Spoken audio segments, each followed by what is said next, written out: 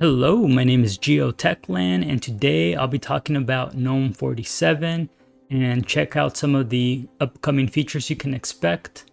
And the one feature that I think a lot of people are looking forward to and will be visually noticeable is support for accent colors.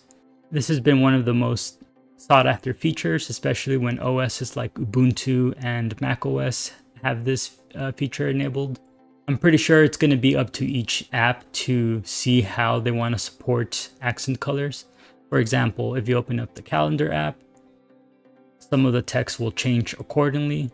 But then let's say you have an app like the calendar app, which does not appear to really reflect any changes whatsoever. But I'm sure eventually more apps will support the feature. It's been a while since I've made a video covering GNOME because not much has changed.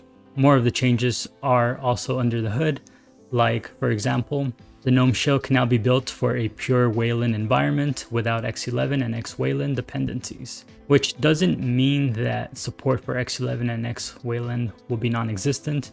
It just means that if you wanted to build the shell for Wayland, you can do that now. There's going to be a lot of updates to Mutter 47, and I'm also hoping that there'll be now better support for fractional scaling. For a long time, GNOME has had fractional scaling support, but it's been kind of in an experimental mode. Kind of hoping that it'll be supported out of the box for GNOME 47, but we'll see. The other thing I'm curious about is tiling on GNOME. Tiling is one of the features that GNOME doesn't have built in yet, although there are really good extensions for tiling on GNOME, such as Forge and Tiling Shell that I've been using. The GNOME devs are working on a new management system, so who knows what they'll bring. It sounds like they'll have their own default tiling, so lots of things to look forward to in future releases, I'm sure. But let me know your thoughts. Are you liking these upcoming features? What would you like to see in a future GNOME release?